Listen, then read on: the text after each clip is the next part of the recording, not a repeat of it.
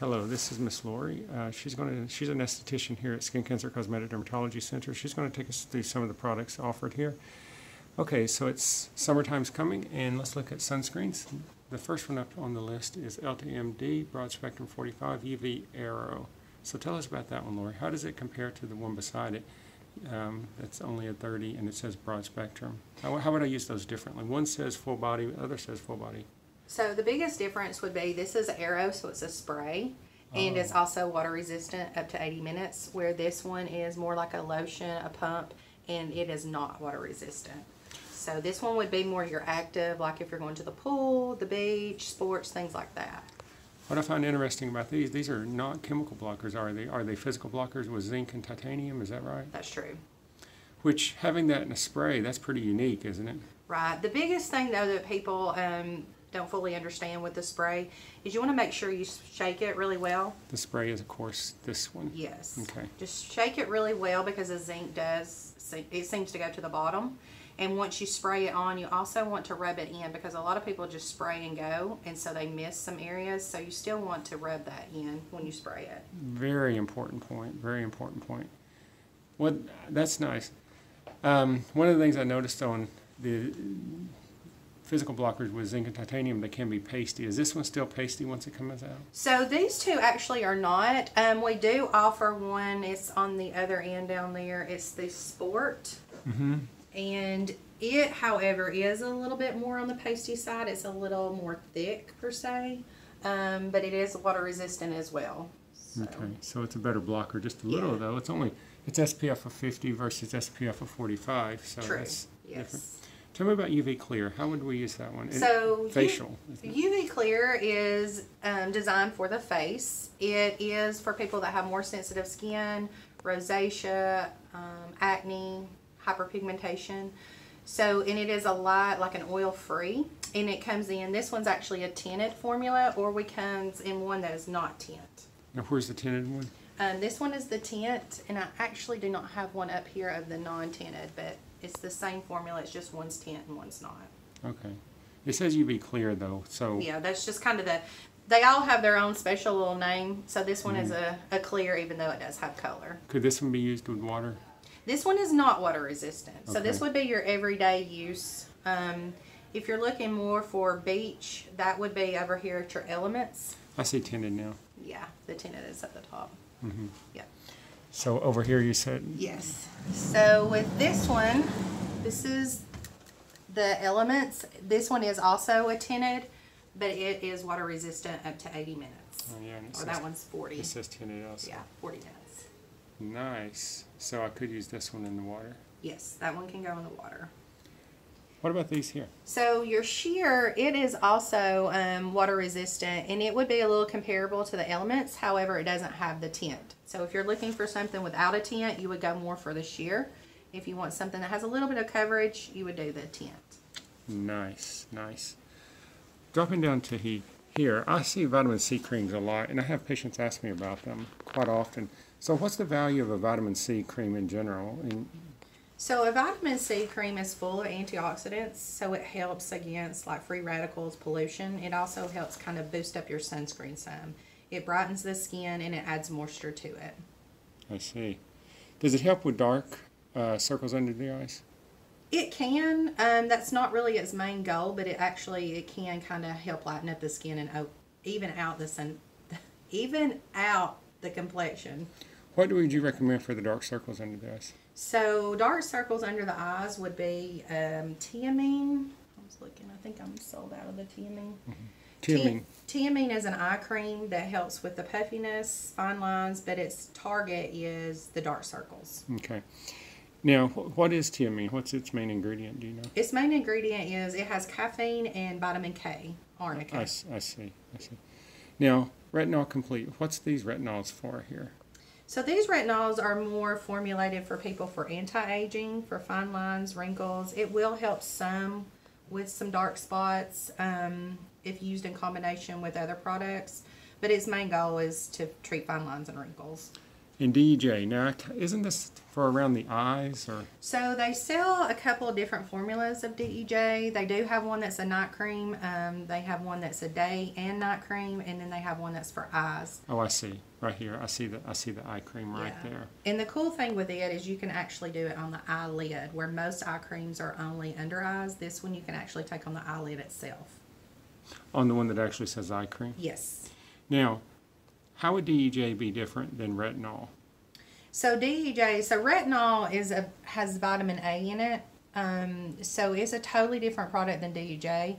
DEJ has more peptides in it that kind of help with the dermal epidermal junction to give it moisture and kind of bounce it back into place. Where your retinol is more of a workhorse and it's turning your skin cells over. So if I want to, for wrinkles, rhytids, what would I really focus on? The DEJ, you think, or the retinol? I would go with the retinol. I see. Yeah.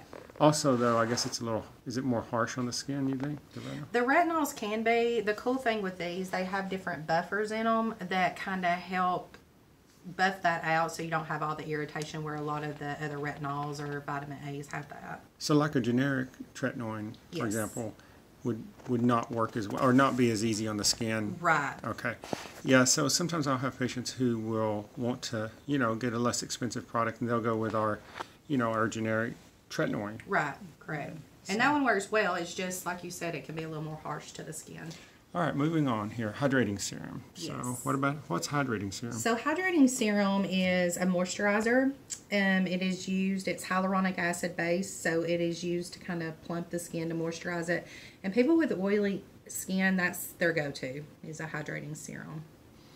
Okay, I see. And cleansing lotion. Yes. So we have the gentle cleansing lotion. It's for people with sensitive skin, more mature skin. It doesn't have the acids in it, whereas, say, with your brightening face wash has your glycolic and salicylic acid, so it can be a little irritating to the skin, but it definitely helps brighten the skin. Versus your papaya. Oh, yeah.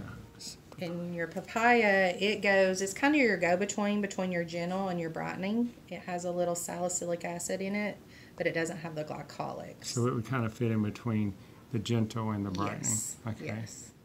Interesting. I love it. Now, IntelliShade. Tell me about IntelliShade. There's original and then there's matte. Yes. Okay. We actually also have another one called True Physical, which I don't have up here.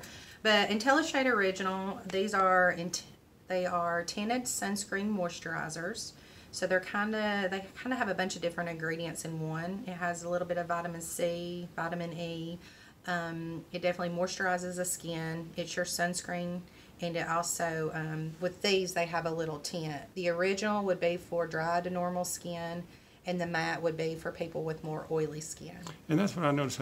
I tell patients a lot when I'm giving this to them for, like melasma or just lentiginous or PIH or something on their face. Yes, definitely. If they're oily, I would give them matte. Right. Non-oily, I'd give them original. Right. Okay. If they're kind of that in between, like I said, we do have one that's called True Physical. It's kind of the balance between the original and the matte.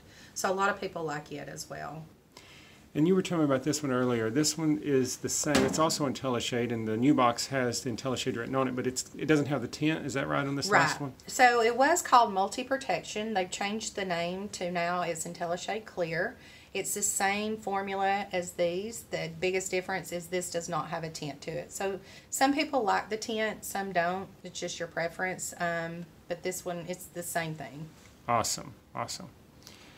Moving down. And here's where I really find something very useful for my patients. I probably give this to almost every acne patient, is the Joseph soap. I love this soap. Yes. What's so special about Joseph soap? So Joseph soap is really good, like you said, to control acne, for the clogged pores, blackheads. And the cool thing with this is usually sulfa smells really bad, and this one actually smells really good. And someone with really oily skin, they're going to like this because it kind of helps balance that skin out. And it is for the treatment of acne. Yes. And I actually, also for rosacea too, can be helpful.